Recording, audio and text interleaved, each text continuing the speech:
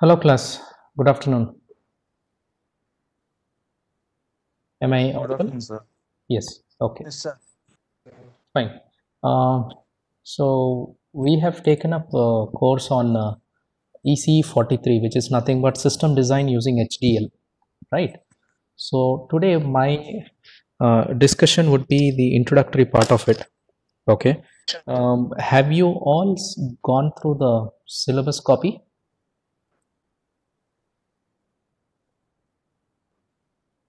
You can unmute and respond.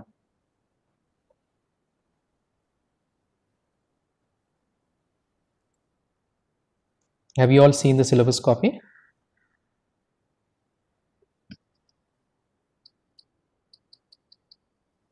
Okay. If you have not seen, then I will share the document. Okay.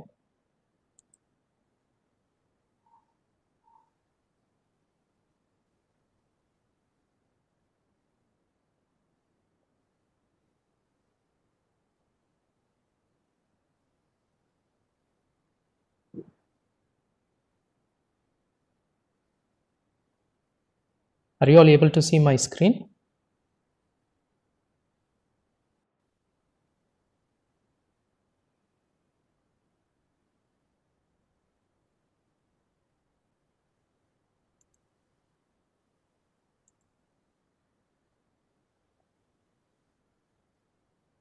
Is my screen visible?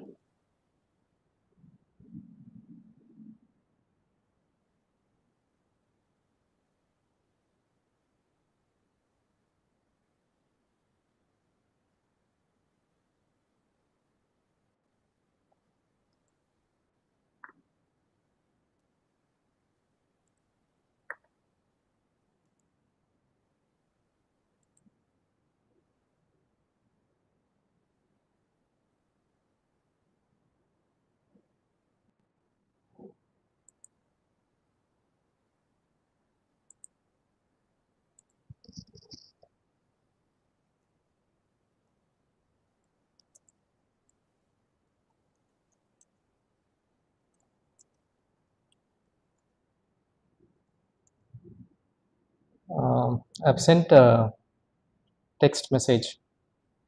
Are you all able to see my screen? Probably my voice is not audible due to network issues here. Okay, fine. I get the response. Yes, sir. Fine. So let us proceed. I have displayed your syllabus copy here, and this is about your system design using HDL. System design using HDL, and the course code is going to be EC43. Okay. Syllabus. Okay. We will be starting off with module 1, which is nothing but introduction to Verilog. Okay. So in this introduction to Verilog, you have certain topics here, which is nothing but your computer aided design, okay, hardware description languages, and few other things. So what we will be referring to are two important textbooks here. Okay. The first one is by Charles Roth, okay, in combination with Lizzie and Lee. Okay. So this is one of the textbooks that we will be referring, and the other one is exclusively digital system design using EHDL, written by Charles Roth. So these two will be your exclusive textbooks for this subject point of view. Okay. And here in module 1, okay, so we will be starting off with module 1, and in module 1 we have certain topics like computer aided design, then hardware description languages, you have Verilog and VHDL, then what are the data types available, operators, okay, then combinational circuits.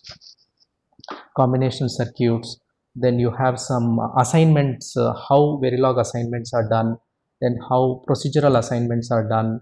Okay, so all these things you will be looking into. We will be also looking into few flip-flops, how always block can be used, control statements, then multiplexers. Okay, how can we model these registers and counters, how can we write a code for them. Okay, so all these we will be discussing in module 1. So as you all know, we have Google Classroom. So there I will be sharing all the notes, the lecture materials, okay, wherein after the lecture, okay, you all can refer to it, and any doubts you can ask me, or probably even in the next class we can discuss doubts. Okay, so what we will do now is, okay, we will just have an overview of what is actually happening, okay, in the industry. Fine. So these are, some of the list of companies that we have in India, okay, VLSI companies. Now the reason why we are going to study this subject is because we want to get into an industry. So the industry which targets, your HDL, your hardware descriptive language, are VLSI industries. Okay, so you should be good at Verilog, and you should be good at your VHDL. So VHDL was used previously, and right now, the language that is being used is Verilog. Fine. So that's about your module one. Yeah, we will be discussing in detail about Verilog as to how we are going to write, what are the rules to be followed in order to, go ahead with the programming structure. So this is just an example, as you can see how, I think you would have been very much familiar with these companies here. For example, IBM, Microchip. You would have heard these companies, right? Xilinx, SanDisk, ARM, right? Broadcom. Many of the chips that you see, many of the networking equipments that you see are manufactured by Broadcom, right? Siemens. Many of the medical instruments in collaboration with Siemens. So all these things, are actually very much into VLSI industry. Okay, so this is just a snap view as to how, you would have even seen Tata Group, right? Tata Elxsi. Now, for today's class, what we will do is we will just look into this flow chart. Okay, as to how your VLSI design actually has a broad bifurcation. Okay, so to start off with, your VLSI design has two bifurcations. One is ASIC and the other one is FPGA. So again, your ASIC is nothing but your application specific integrated circuit, and your FPGA is field programmable gate array, right? So these two are the main bifurcations under VLSI design. Again, ASIC has a few steps to be followed. FPGA also has a few steps to be followed.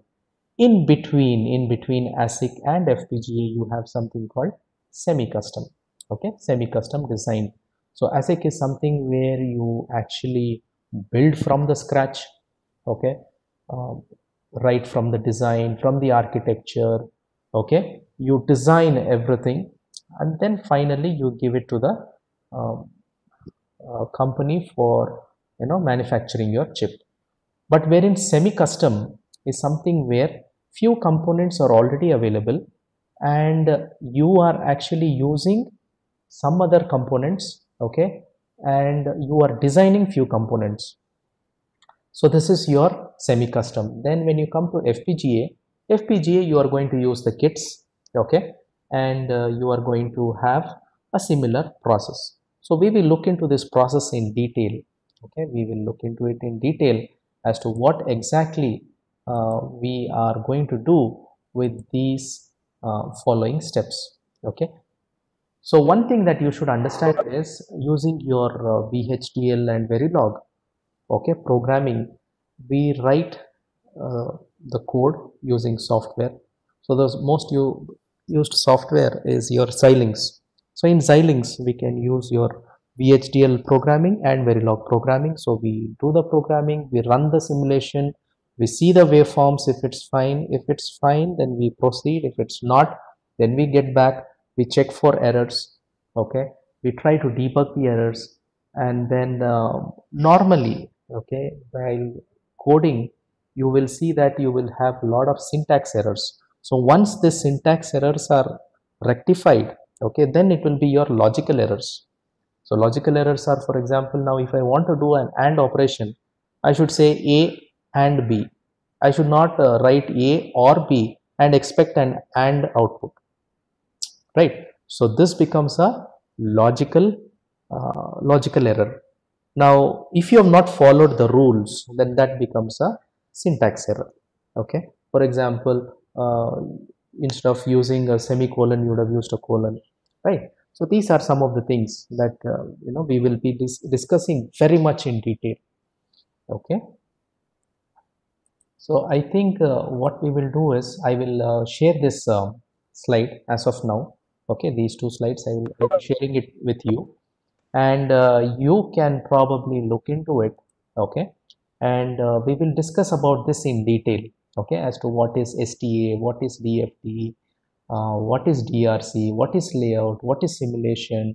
Okay, what is meant by synthesis. Okay, what is HDL entry, gate array, what is standard cell.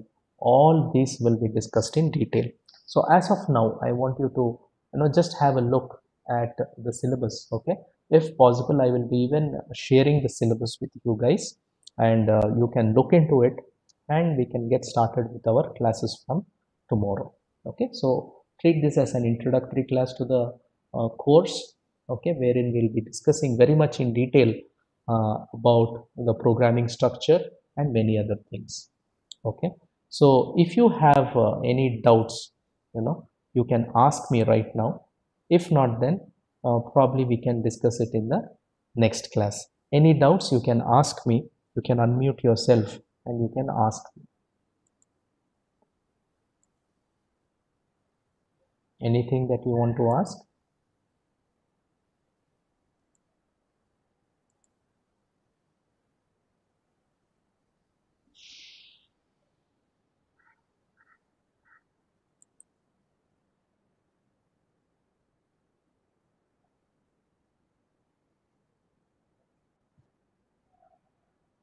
Yeah, if you have any doubt, you can ask me.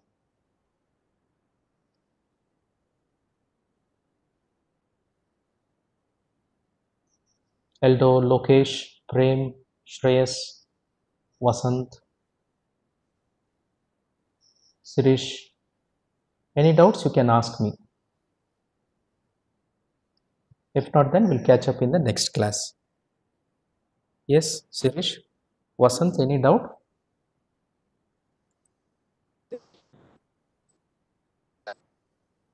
Your voice is not that audible. I cannot hear you, Vasant.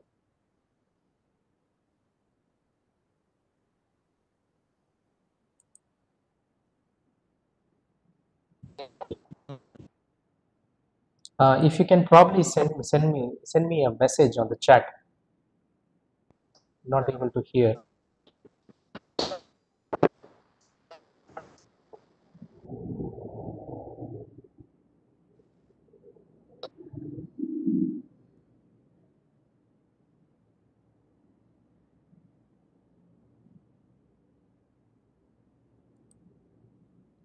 Okay, so we will be ending this class today. Okay, and any discussions we will take it forward in the upcoming class. Okay, thank you.